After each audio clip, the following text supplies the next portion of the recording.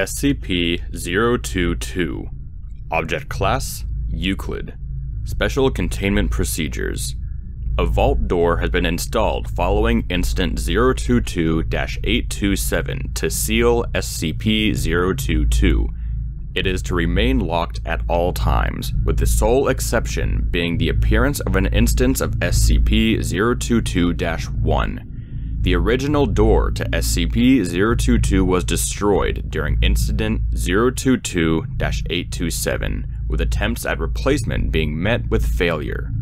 Security cameras have been installed to monitor for instances of SCP-022-1.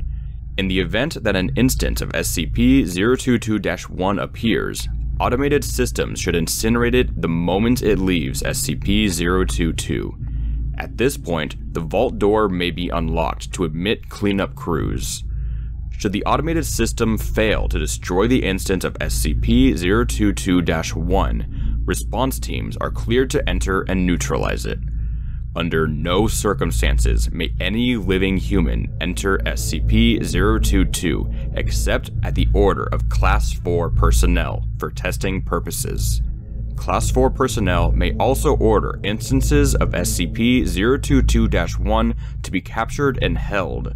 However, they may not be removed from SCP-022 containment facilities.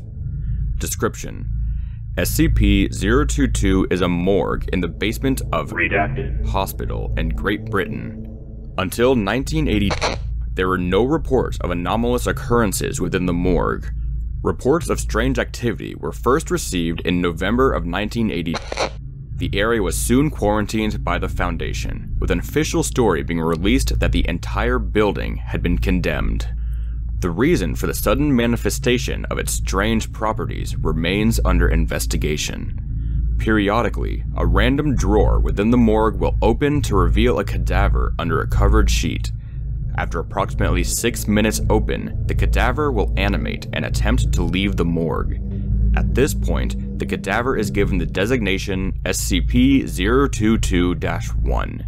In some cases, the cadaver will be too damaged or decomposed to successfully exit SCP-022 or even rise from the table it lies on. In this case, SCP-022-1 will typically struggle and twitch on the table until expiration occurs. Should an instance of SCP-022-1 expire while remaining on the table slides back into the drawer, which then shuts. Reports indicate that the scent of burnt tissue is evident immediately following such an event. The energy source that sustains instances of SCP-022-1 is currently unknown. Instances do not breathe, eat, or sleep, and their bodies produce no heat. Analysis of SCP-022-1 following expiration has discovered no abnormal organs or chemicals present. They appear to be fully human cadavers.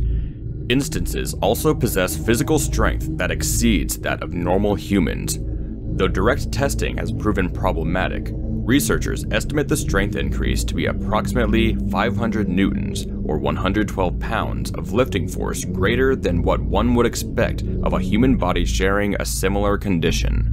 Analysis is underway to determine if this effect is connected to the unknown power source or if it is an entirely separate phenomenon.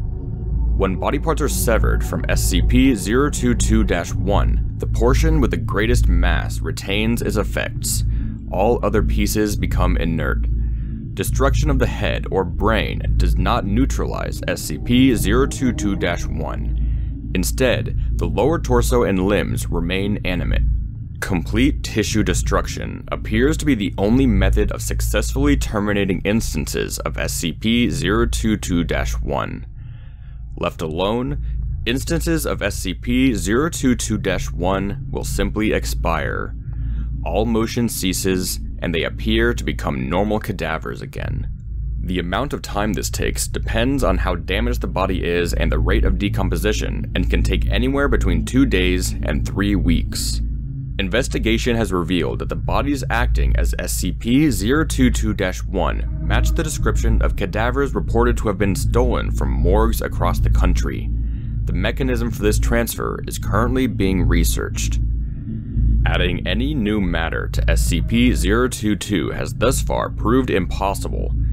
Any object that enters SCP-022 disappears shortly after passing through the door, leaving no trace. This includes inanimate objects and biological specimens. See Addendum 022-1 and 022-2.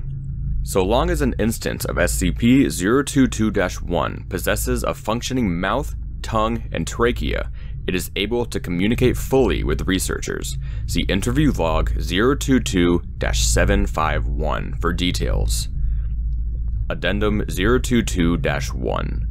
A request has been submitted to create a new entrance to SCP-022 by removing a portion of the south wall. Request pending approval. Addendum 022-2. A pile of matter was discovered on the floor of the room directly above SCP-022. It appeared to contain all matter that had been sent into SCP-022 with the exception of humans.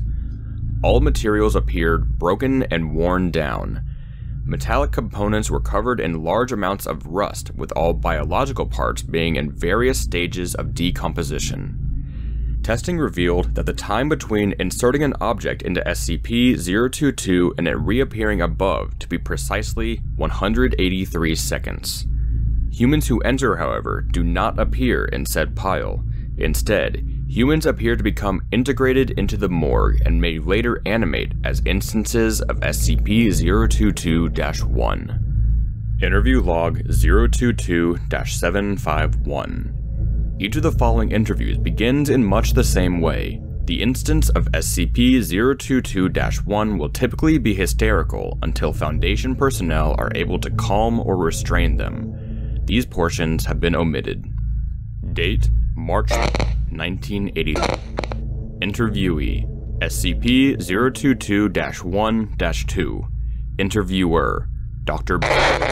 Notes: SCP-022-1-2 was the second instance of SCP-022-1 that the Foundation discovered, the first having been destroyed on-site by Foundation agents. SCP-022-1-2 had the body of an Asian male, approximately 54 years old. Its chest had been stitched up, evidence of an autopsy. Begin log. Please identify yourself. My name is John. What the hell is going on? That's what we're trying to figure out, John. How did you get to this state? I don't know. I was driving my car, coming home from... Never mind. I was driving and I crashed. Then what happened? Nothing. I woke up here. Please, this has to be... So you remember being in a car accident, then woke up here in the morgue? Do you have any idea how you got here? I didn't get here. Don't you get it? This isn't me. I'm not me. What do you mean you aren't you?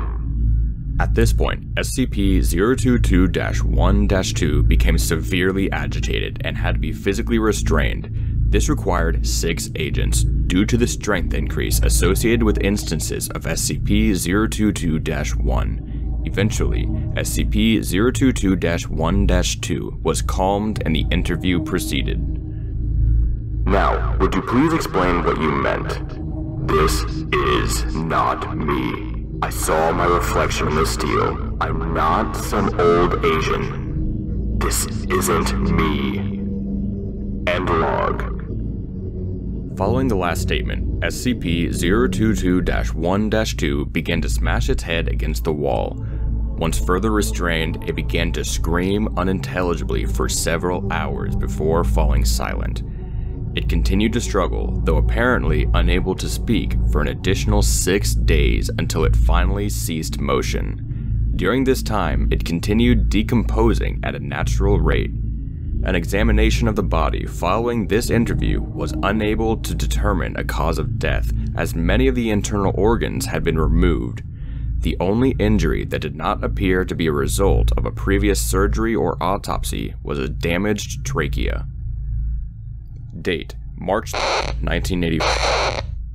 Interviewee SCP-022-1-5. Interviewer Dr. Notes: SCP-022-1-5 animated shortly after D5619 was sent into SCP-022 and subsequently disappeared.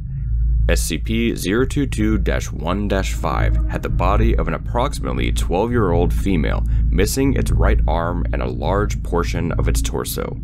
Following the incident with SCP-022-1-3, all instances of SCP-022-1 are physically restrained before being introduced to valuable personnel, with SCP-022-1-5 being no exception. Begin log. Please state your name. What did you do to me? Please state your name. What the did you do to me? We have done nothing to you. Now please state your name. You know who I am! Refresh my memory then, please. I'm the guinea pig you just up. Don't you tell me you forgot me, Dr. Are you D5619? In the flesh. And for your information, my name is... Redacted. Now change me back, you son of a... Change me back! End log. At this point, Dr. asked SCP-022-1-5 several questions to verify its identity. Though its identity was confirmed to be that of D5619, no further useful information was gained from SCP-022-1-5. It was kept in a holding cell until expiring 2 days later. After 3 weeks, the body of D5619 animated as SCP-022-1-7. In a brief interview with SCP-022-1-7, it claimed to be an 89-year-old female.